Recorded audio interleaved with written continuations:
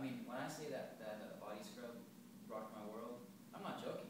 Like, when that hit my chest for the first time, those little crystals, and then I saw that I instantly became moist, and the water just beaded on me. And as I went down and got out of the shower and my legs were shining, I was like, I'm done. This is it. Give me somebody, please. And that's what happened. This girl brought me some in the show, so I'm just like stoked. But I love being in that place where every little thing is just so, makes you so joyful. It makes you feel something beautiful. Whereas for a time there, I kind of was losing that, and I was just bummed. And I still really enjoy negative humor. Like, I think it's funny to complain. I think it's fun. I work my wiggles out that way. But I'm seeing beauty in so many little things, and it's a great place to be there again. So hopefully I'll have another joy poem, part two. But I don't know how it's going to come out. I don't know how it's going to express itself. This is a poem that I did one time at this open mic thing when I first started writing at college. I think this was the second time I ever performed, but there was tons of people, and I got dry mouth, like extreme, so bad that I literally didn't know if I could speak. It was like that phrase, the roof sticking to the tongue, top, whatever. What is it? Tongue sticking to the roof. Tongue sticking to the roof of your mouth. I got up and I was embarrassed, but apparently it was one of those things no one noticed. No one ever. I asked people, and they said you sounded fine. But another time I did this poem, I just got my memories confused. I did it at this little coffee shop, and that was during a time in my life where I was in denial of women and the practices in the restroom. Particularly, I did not even want to think about a woman filling or anything. So I'm standing at the bathroom waiting to go in, someone's in there, and then this babe walks out. And I'm like, what's up? And she goes her way, and then I walk into the bathroom, and it was just disgusting. And she had just destroyed the place. And I was like, oh my gosh, that babe destroyed this toilet. And then from then on, the diadem cast, the curtain had been removed. Is that when you wrote I've fallen for your misses? After that? Yeah, I fell. I did fall. Anyway, I'm just trying to give you a little background. Just trying to give you a few little memories. Just trying to throw in the little special $8 nuggets and stuff that I don't share. And associations. There you go. Performed this poem right after this girl destroyed the bathroom, and I smelled it. And I was a different man from then on. Now, you can fart around me, you can poop around me. I had this one girl, she came over to my house for a date. And it doesn't matter. No, you got to finish the story now. Oh, she destroyed it. And I went in there right after her, and I was like, what the heck did you do in there? And she was like totally denying it. But I live in a concrete structure, and there isn't much ventilation, so there's no way to get the smell out. It just takes time. She was just in denial about it, and then I was like, that is not my smell. I know my smell, and that is not my smell.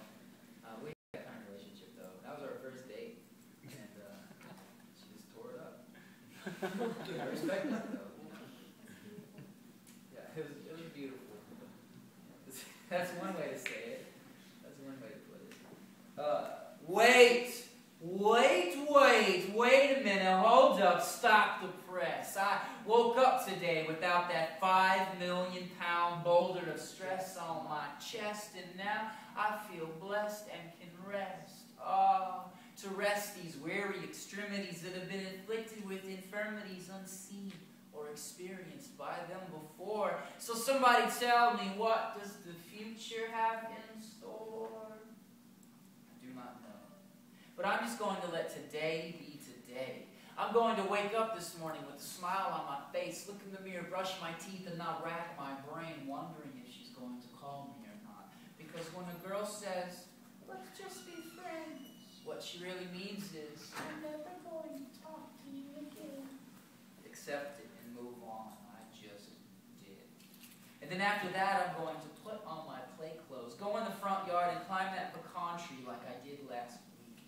But this time I won't get halfway up there and start debating whether or not morality is a social adaptation, a product of evolution, or put there by God. I'm just going to climb the thing and have fun like I did when I was a kid.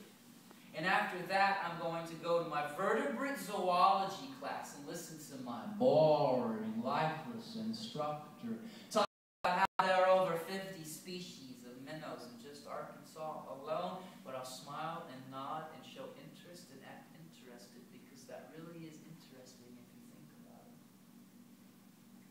Think about it. And then after that, I'm going to have lunch. The same old lunch again. 2 more freaking Sorry. The new Bradley would have said the real word, but I got confused because I wanted to say the real one, and I had to do a Jedi mind going to the real one, and I got stuck on Frozen. Then I'm going to go have lunch. The same old lunch again. 2 more freaking frozen El Monterey Jack bean and cheese burritos with a glass of distilled water and an orange. But I'm going to smile and give thanks and have I'm going to give thanks that I do have food to eat, because so many people don't. And then after that, I'm going to go to work and paint. But I'm not going to paint that boring eggshell white on that old lady's wall like she requested. No. I'm going to pretend like I'm a juvenile Leonardo da Vinci and paint a stick figure masterpiece of a young couple in a field of flowers frolicking with little butterflies and gophers popping up here and there. I'm sure the old lady will appreciate it later in life. And then after that, I'm going to go have dinner with my pawpaw. And when he cries to me about how his arthritis is bad, his own daughter rejects him, he's sad, I'll put my arm around him and listen. Watch his old weary eyes glisten as he experiences my love for him.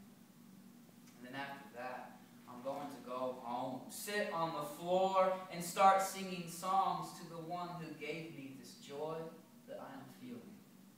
But it's more than just some fleeting feeling. It's eternal truth in which I am reeling. And then at night I'll lay my head to rest without the slightest bit of fright or fret,